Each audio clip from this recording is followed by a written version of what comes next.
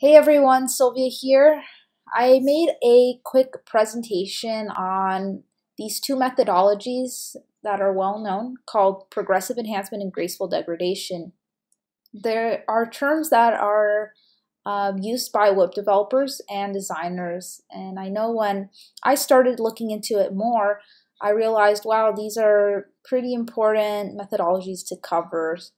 So in this presentation, I basically simplify them down to the benefits and some example cases. Again, there are books written on these topics, and they cover it in greater depth.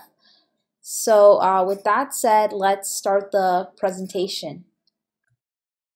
Progressive enhancement in a nutshell is a basic user experience that has cross-compatibility with different browsers, and this is beneficial in order to ensure stability based on the end user's experience on the website they're on or the application that they're using.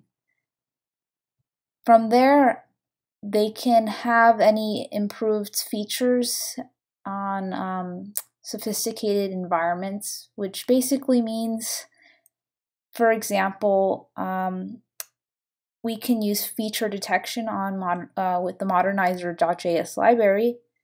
And if the user has a certain feature that works on their browser, we can enhance the site with it. If not, we might do nothing or fall back to an alternate method. But ultimately, what we don't want to give the end user is something broken. Progressive enhancement is great because it starts on a strong foundation and then it builds upon any specific feature requests on more sophisticated environments. So the benefits of this is basically there's more accessibility. The HTML5 is semantic and architected in a way where screen readers can access the web page. It also improves the SEO, which means that search engine spiders can index the web page much more efficiently and accurately, as well as easier maintenance. The only downside, I would say, to progressive enhancement is it takes a lot more time and planning to really blueprint and architect the site that follows this kind of methodology. So I'm going to show you an example case here. All right, so here's a tab exercise that I got off of SitePoint Static, and I'll have that link down below so you can view it. But basically, this is a tab that is not only responsive when the screen size changes, but it also works if JavaScript is disabled. I downloaded a JavaScript switcher that you can easily use to turn JavaScript on or off on your browser. For me, I'm using Chrome and I already have it installed. So when I have JavaScript turned off, you'll see that there is absolutely no change in the UI of this page. And this page is also built for it to work without any CSS. So this is just one example of having a site that is progressively enhanced. And I chose this exercise here because you can view the source code, which is uploaded on the sites. So now we're on to graceful degradation.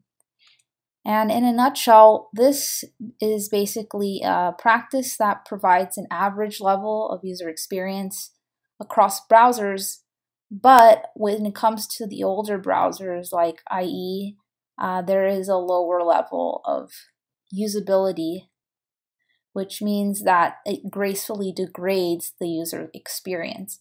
And oftentimes, that developers will need to provide fixes or patches to make the browser work on those older browsers. Here's a small diagram. It's basically the upside down pyramid where an existing product is already established and built. and it basically degrades in the user experience based on the specific fixes that are implemented.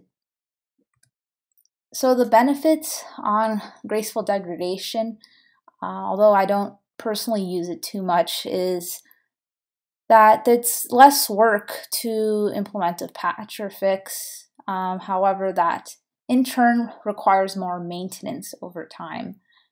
It's also useful if a team or company does not have the time, budget, or the ability to switch the product to a progressive enhanced site, as well as a website or app that's an edge case.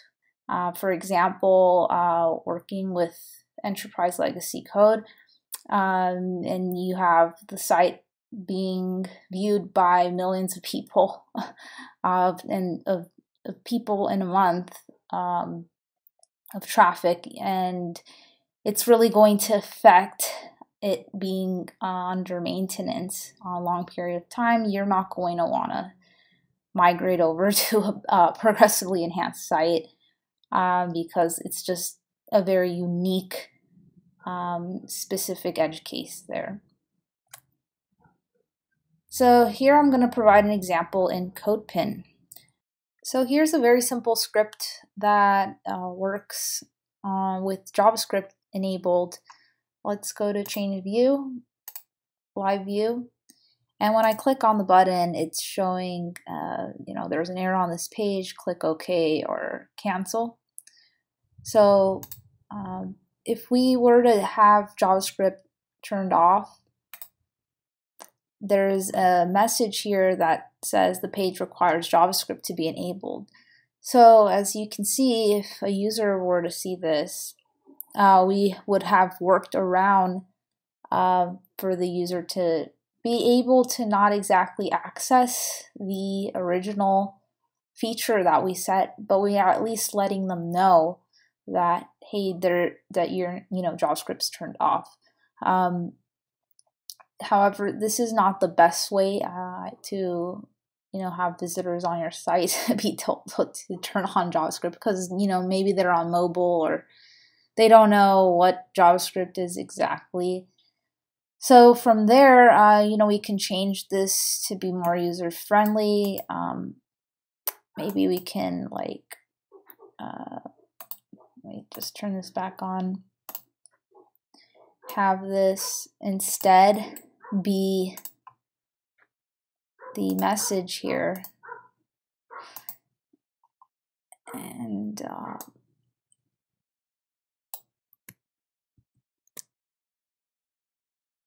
click OK to view this page, and that just we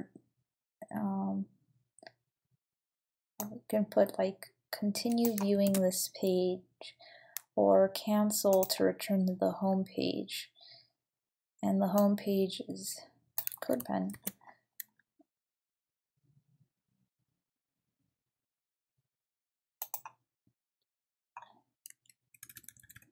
Click here and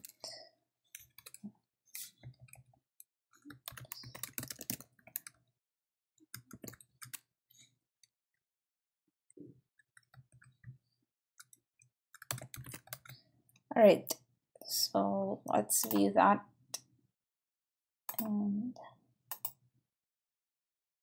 turn JavaScript off. So and now our message is there was an error on this page. Continue viewing this page or click here to return to the home page. CodePen doesn't work. Apology. All right, so that I hope helps you gain an idea of what graceful degradation means. I'll have this script linked on my GitHub as well if you want to play around with it.